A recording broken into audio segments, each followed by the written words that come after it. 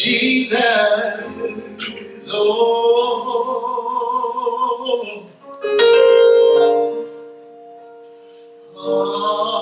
always keeping on the on.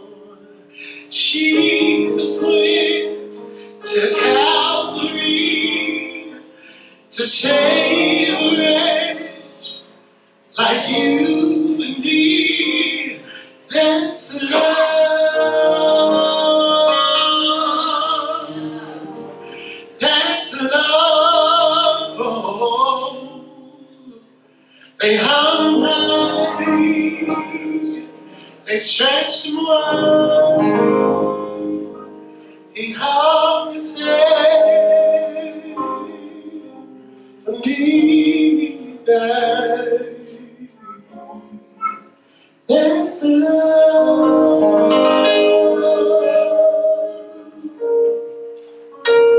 That's love. But that's not how the story ends. Oh, the 3 nights, yeah, it rose again. Yeah, that's love. That's love.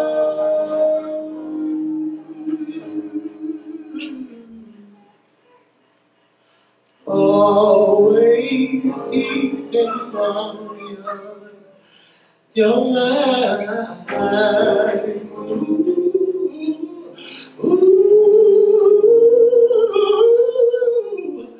Always keep him on your mind.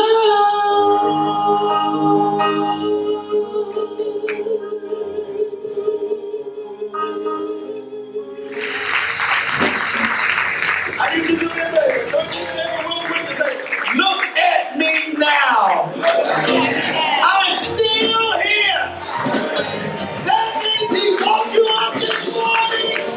That means he put breath in your body. That means he hooked you up with some good looks. That means he put clothes on your back. Sometimes we don't know what we're thinking. We said he woke me up this morning. Don't you know that somebody didn't wake up this morning? But thanks be unto God. Look at your neighbor and say, you're still here. My God, my God, my God. He woke me up this morning and started me on my way. The Lord, he woke me up this morning and started me on my way. That's enough right there to say, thank you. He woke me up in my right mind with the activities of my limbs. It's enough right there to say thank you. It started me. The pep in my step started me. With feeling in my feet started me. With the Lord in my head started me on my way. Right now, he's blessing me right now. He's blessing me right now. He's blessing me right now. Somebody just say right now, right now, right now, right now, right now. It's my time, right now. Right now, it's my season, right now. He's hooking me up right now. He's taking care of me right now. Not tomorrow, I'm talking about right now. I'm not talking about what he did yet, I'm talking about right now. He's woke me up, turning me around right now. Why did I say he woke somebody up right now? Because somebody's been sleeping in their mind all through service. But God saw fit to wake you up in this moment, helping you to realize that he's still good. Whoa. You may be seated and in the presence of the Lord. In this Jeremiah, it feels just like fire shut up in your bone. I understand. Somebody didn't make it. Somebody waited right until the first day in 2014, and it was the last day for them. But thanks be unto God. God's grace is sufficient. If you have your text with you, why don't you turn to Matthew, the 16th chapter, the 13th through the 15th verse. Matthew, the 16th chapter, the 13th through the 15th verse. Right now, right now, right now, right now. Lord, do it. Lord, do it for me right now. Lord, I need you to hook me up. Lord, I need you to take care of me right now. Not tomorrow. I need you to do it for me right now, God. Turn it around right now. Fix the situation right now, Lord Jesus. Heal my body right now, Lord. Restore the relationship right now, oh God. In the name of Jesus. Right now.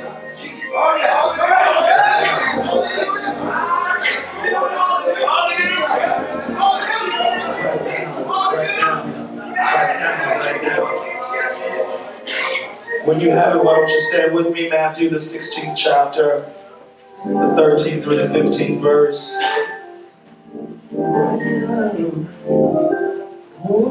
Right now. Matthew, the 16th chapter, the 13th through the 15th verse. And it reads as follows. Now when Jesus came into the district of Caesarea Philippi, he asked his disciples, "Who do people say the Son of Man is?" And they said, "Some say John the Baptist, but others say Elijah, and still others Jeremiah or one of the prophets." He said to them, "But who do you say I am?" Why don't you pray with me for a short moment as we muscle over the title, Do You Know Him? God, we thank you for this moment. We ask that right now you would hide me behind your presence and that you would speak a word so that your people will have nourishment for the week. Matter of fact, for the whole year, oh God. Hook us up right now, Lord. We say, have your way. Hide me, do your will. Holy Spirit, do thy will. Holy Spirit, do thy will. In Jesus' name we pray. And everybody that agree, won't you say amen? You may be seated. Do you know him? Have you ever wondered what others thought about you? How they felt about you? No holds barred.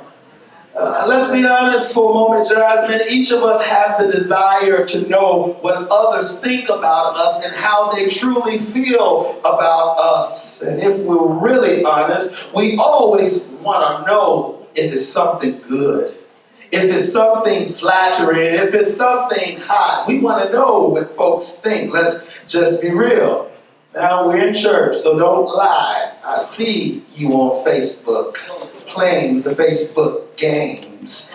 Some folks are playing the number game, and you're sending a number and you want to see how many things folks can say about you according to that number. You want to know what others think about you. Some of us are playing the word game. We go down the alphabet using a word with the next letter to describe the last person who responded. Y'all know about these games on Facebook, right? We want to know what others think about us. Then there's another number game where we send you a number that represents us, and your job is to publicly post what you think about me. The number game. We want to know what folks think about us. It's human nature to want to know what others think about you, how they feel about you, what their outlook is concerning you. Why? Sometimes it's us seeking affirmation. Other times it's us trying to get a fuller picture, a more complete picture as to what folks think about us. Does it match up with what we think about ourselves? But anybody know you got to be careful with that one, because if you accept what everybody says about you or how they define you, you may end up missing the mark according to your life. Sometimes it's because we just want to know. We want to know why people say some of the things they say about us, why they act like they do towards us, how they come to the conclusions they come to concerning us. We just want to know. In the text, we see Jesus ask the question, who do they say I am? I can imagine after reflecting on the first 3 years of his life, the major stages of his ministry, him performing miracles, him healing the sick, him feeding 5,000, he thought to himself, what are folks saying about me? What do they really think about me? Who do they think I am? I can imagine that Jesus said, if they are treating me any old kind of way after I've done all the stuff I've done, they must not know who I am. See, I healed them, and guess what? They didn't come back to say thank you. Every time I turn around, they're challenging me about if I'm God, if I know, why am I doing it this way? I fed them, and they still walk away and leave me. I'm sure Jesus wanted to know, why do they treat me in such a way? Who do they think I am? Don't you know, church, sometimes life will cause you to want to know what others think about you, what their outlooks are concerning you. Sometimes folks will treat you so low that you have to ask yourself, who do they think I am? Do they think they can walk all over me? Do they think I'm made to be taken advantage of? Do they think I'm some type of fool? You have to ask the question, what is it? Who do they think I am? Can anybody say, you have to ask that question sometimes?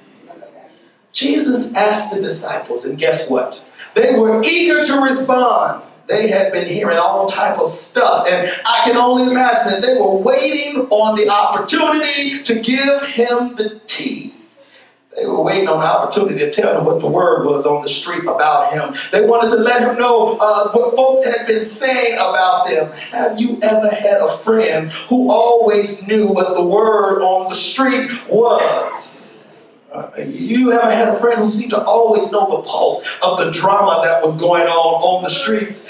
As soon as you asked the question, they had the answer. Well, what's going on with so-and-so? Well, child, let me tell you, I ain't the one to gossip, but this is... Come on, you had that friend before. You asked them, why are they doing that over there? Well, look, this is what I heard, but don't say you heard it from me. Come on, y'all know about those friends who know all about all the gossip on the streets. Well, this was the disciples. The disciples didn't hesitate to answer the question, what are they saying about me? They rolled up to Jesus and said, word on the street is, some folks think you're John the Baptizer, who has come back from the dead. Others think you are Elijah, who they never found the body of. Some folks think you're Jeremiah or another prophet. I can imagine that Jesus looked at them with a sense of disappointment. They just don't get it. Let me pause here for a minute parenthetically, and I want to let you know that you got to be careful of accepting the limits folks try to place on you when they tell you who they think you are. I may have lost you for a minute. This is what I'm saying. You have to be confident in your skin. You have to be confident in your call and in your purpose, because folks will limit you to what they know. Let me help you for a minute. I can imagine Jesus said, yes, it's flattering to be called Elijah, but you're limiting what God is about to do through me. I am the Savior of the world. I can imagine President Barack Obama saying, yes, it's flattering to be called Dr. King, but guess what? You're limiting me. What God is about to do through me, I'm called to be the leader of the free world. Let me help somebody. Let me make it personal. I'm saying, yes, it's flattering to be called O.C. Allen III of D.C., but guess what? You're limiting me when you call me that, because what God is about to do through me, eyes have not seen it, ears have not heard. You'll get it in the morning. CCWDC-UCC is saying, yes, it's flattering to be called Baby Covenant, but guess what? You're limiting us with what God is about to do through us by saying, don't let folks use a title or a role to box you in when God has called you to do greater. First G, be careful. Don't let them limit you because you got first in front of your name to say, well, this is what a first lady does, or this is how a first lady does. You are the first G. Therefore, you define what God has called you to do as the greater. Don't let others box you in by a title. Folks will limit you to what they know because they haven't seen what God is about to do through you. They will say, this is what you look like, but they don't know the glory that God is about to bring through you. Yes, they say, oh, you look like the prophet and such and such, but they don't know God is about to give you a word for the nation. Yes, they say, oh yeah, you look like that, but they don't know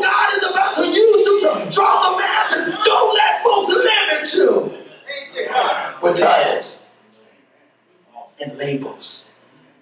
In all your searching, you have to be careful of accepting the flattery. Flattery can box you in, limiting you from experiencing the fullness of what God has called you to. By asking the question, Jesus finds out that the folks are off. They're missing the mark. They're all confused. They don't quite get it yet. Maybe we can understand why some folks was treating him the way they did. They just didn't know. But Jesus didn't stop there. Jesus decided to go further. He asked his disciples, those who were closest to him, those who he had spent a whole lot of time with over the last 3 years, but who do you say I am? This time, the disciples were not as fast. They were not as fast in answering. It was like the cat had their tongue. When they had the tea about what everybody else was saying, they were quick to blurt it out. But now that he's asking them, who do you say that I am? They're not as quick to say. I can imagine some of them, while listening to what others were saying, believed and agreed with what they were saying. So they were now quiet. I can imagine that some of them were even afraid that if they said what they truly thought, that he was the Son of God, that they would be committing religious heresy known as idolatry. So they kept quiet. I can imagine that others might have been hesitant because they said that if I call him the Messiah, the one that was sent to set us free from the bondage of the Romans, we could be locked up for treason. So they kept quiet. Is there anybody that knows sometimes you got to stand up and speak, even when it's not popular, even when it's not cool, even when you're the only one in the crowd? God is calling you to stand up and speak truth to power. You got to speak up when you know better. But it's right here that Peter steps up to say what he feels on his heart. He says, you are the Christ, the Son of God. Isn't it just right that Peter would be the one to get it right? Think about this. Out of all the other disciples, wouldn't it be Peter to get the right answer? After all, Peter was always on Jesus' left leg. After all, Peter was always the one chasing and running behind you. Peter, in our common day vernacular, I would call thirsty. Peter was too thirsty, and Peter was always the one thirsting after the living water, the living well. Peter was thirsty, and so wouldn't it just be right that Peter would get the right answer? He was always the one that Jesus faced. He was with Jesus. He was learning the hard lessons with Jesus. Don't y'all know he was the one that walked on water with Jesus? Peter. Peter was the one that saw Jesus disclose himself and transfigure himself into 3 different people. Peter cut off the ear for a soldier for Jesus. Peter. Somebody said Peter was ride or die. That's how thirsty Peter was. I can imagine that Peter's life song is one of the songs that we sing today. I'm chasing after you, no matter what I have to do, because I need you more and more. If you listen to the words, the lyrics in that song, they reflect what Peter's attitude was towards Jesus. Peter chased constantly after Jesus. Peter shows us something in this passage as he chases after the Lord. Peter shows us that in order to answer the question, who do you say I am? You gotta be thirsty.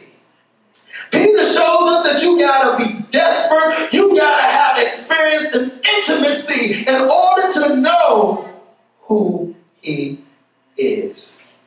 Church, don't you know that you can be with someone all your life and never be intimate with them? Right. Don't you know that the problem too many relationships face today is that folks are together for years, but they lack intimate encounters with each other. And so what they do is after 20, 30 years is wake up one morning and realize they never knew the person that they said, I do to. To my couples, let me warn you, you got to take the moments to make sure the intimacy lasts. You got to take the moments to make sure the fire continues to burn so that you will know the person that you're with.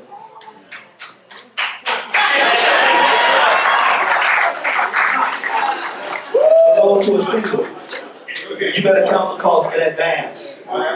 You better count the cost in advance and know that when you get ready to get in a relationship, if you want that thing to work out, if you want that thing to last, you're going to have to put in some time. And that time ain't just your body laying in the bed. That time is you getting to know, spending time, intimate encounter with the person that you're saying, I want to be with.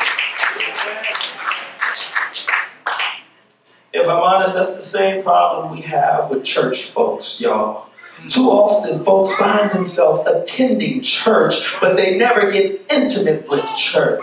They never learn what it really stands for. They don't understand the core values and the core beliefs, what they are. They just know they're going to church. Say amen, somebody. Amen. And so what happens when they just go and sit in pews, they end up listening to what others say about their church instead of knowing for themselves who their church is. Somebody tells them their church is a gay church. So what do they say? They crumble and fall. Instead of being able to say, no, we are an inclusive church, a church where everybody in the spectrum of the rainbow have a seat at the table. When somebody roll up to them and say, no, your church is a self-serving church, it's all about them, they're not able to say, no, we are a community-oriented church. We go beyond ourselves and serve the people of God in a dying world.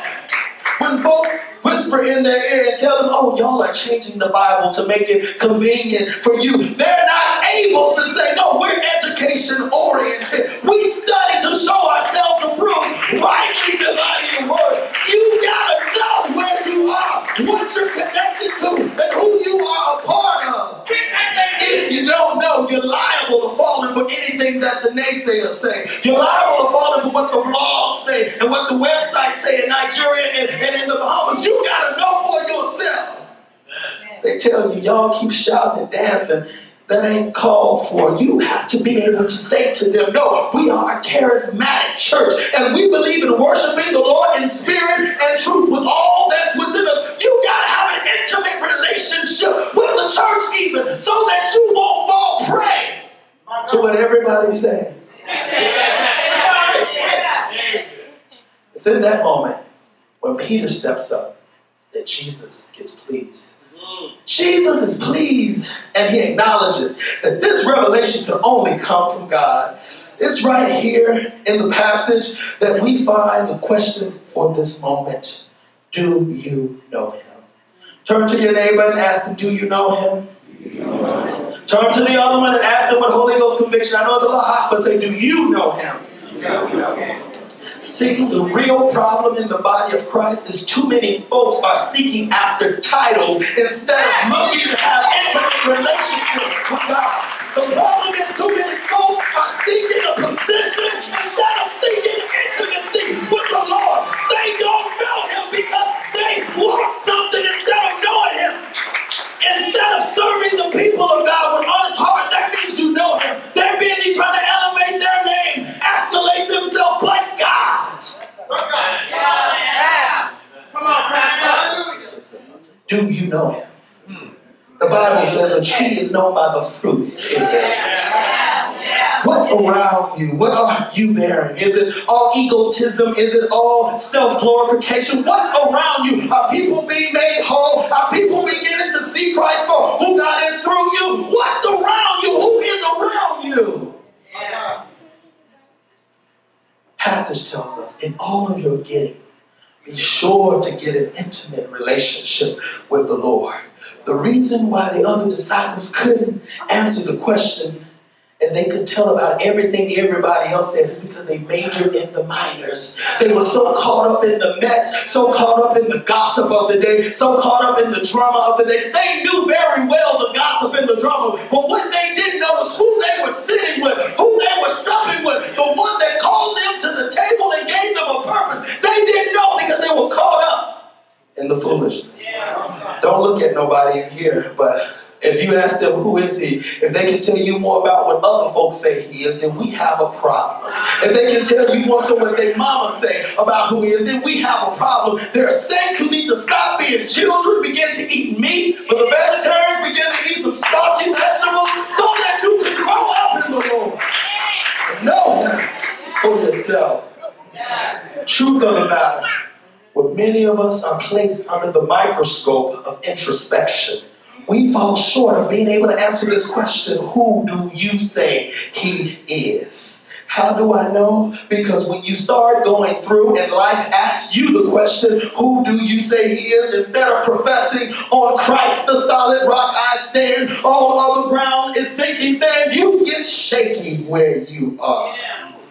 How do I know? When you experience temptation and life asks you the question, who do you say he is? Instead of professing, God will not put more on me than I can bear, you fall prey to the temptation. How do I know? When you experience and wanting to give up and life asks you the question, who do you say Christ is? Instead of professing, I can do all things through Christ that strengthens me, you contemplate letting go of everything, throwing in the towel of everything and give it up.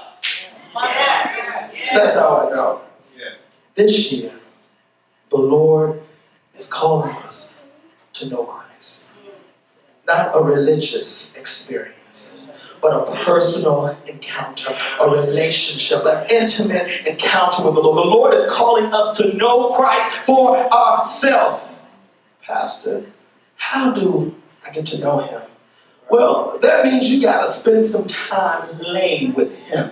You know how you get to know other folks? You lay with them. You have to lay with the Lord in worship, and that's how you begin to gain some understanding. You got to spend some time in getting intimate through prayer and fasting. Hence the reason why we're on a 24-day consecration. You got to learn the things he loves and the things that he dislikes by studying the word and attending worship. That's how you get intimate with the person. Spending quality time with them, not flaky time, but quality time, substance and time. That's how you get to know the one that you profess you love so much. Everybody that's serving lip service don't really mean it in their heart. You gotta know without a shadow of a doubt that Christ is Lord. I want you to know it's your time to know him for yourself. In 2014, if you really want to go from good to great, if you really want to go higher in the Lord, you got to go deep. The same old just ain't going to do any longer. Turn to your neighbor and say, yo, same old in 2013 ain't going to do any longer. You got to have substance. You got to have substance. It only comes with intimacy. The Lord is requiring more of you. Look at your neighbor and say, God wants more. God wants you to know him for yourself. Not because Big Mama said it. Not because Big Daddy said it. You got to know that that just won't do. Not because the preacher said it. That just won't do in 2014. You got to know for yourself. Not based on Chris's healing. You got to know for yourself. Not based on Minister Faison's miracle. You got to know for yourself. Not based on Lewis' blessing. You got to know for yourself. Tell your neighbor, do you know him? See, when you know him, you'll trust him. When you know him, you'll walk with him. When you know him, you will do what he tells you to do. You will go where he tells you to go. When you know him, is there anybody in here that knows he is Lord? Is there anybody in here that knows he is King? Is there anybody in here that knows he'll make a way out of no way? I don't have enough witnesses. There's a whole house of people that don't know him. Is there anybody in here that knows he'll fix relationships and mend them back together again? Is there anybody in here that knows he'll make a way out of no way? If you know, say yeah. If you know he will open a door and pour you out a blessing, say yeah. If you know he will close a door that no man can open, say yeah. If you got the testimony that he will heal your body and make you well, say yeah. Do you know he will put food on the table? Say yeah. Do you know that he will heal your sins and God? Say yeah. Do you know him? Do you know him? I'm not convinced. Do you know him? Turn to your neighbor and say, then act like it. If you know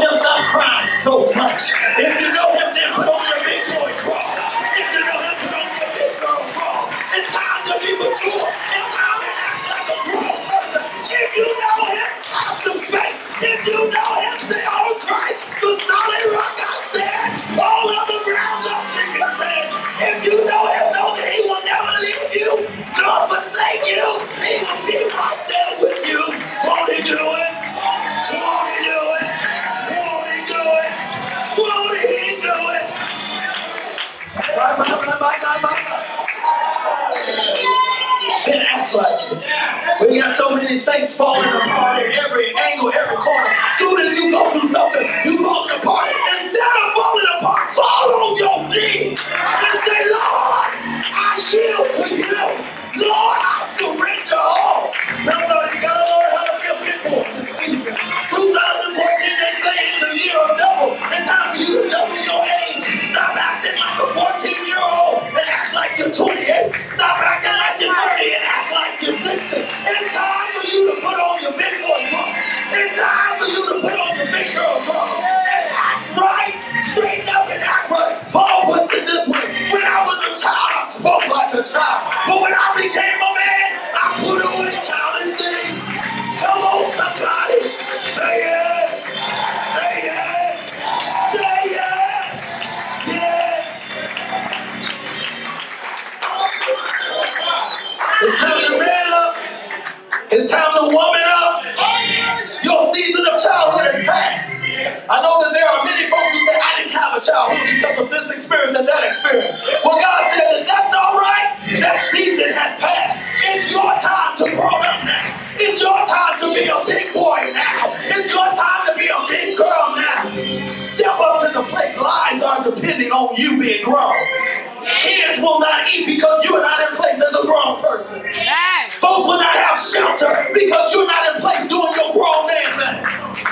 Act like it.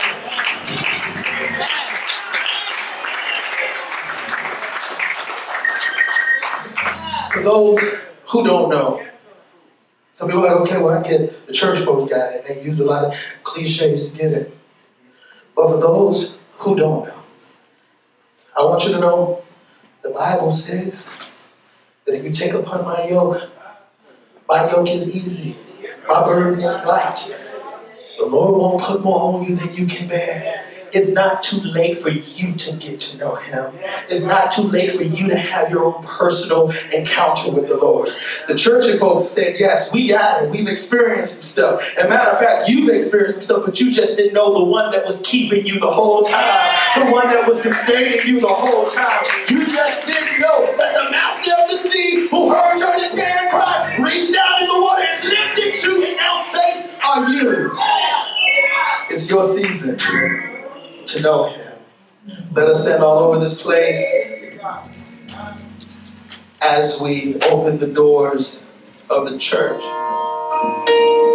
Let's close our eyes all over this place as we sing. I lift my hands in total adoration. You reign, for you are God, my God. Because of you, my God,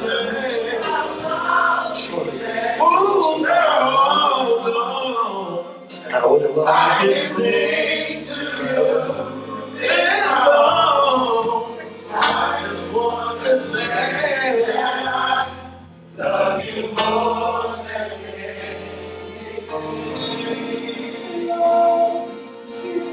this is called intimacy.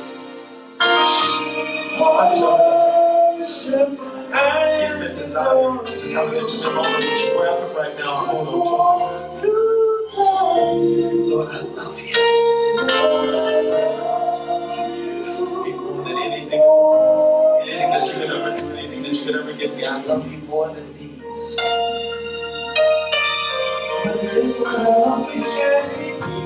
I love you, Jesus.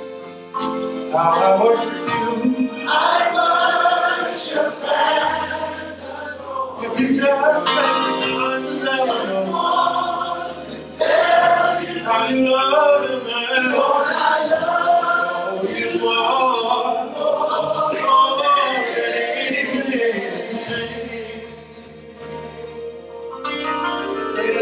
I love you, Jesus. I love you, Jesus. How I worship you. I worship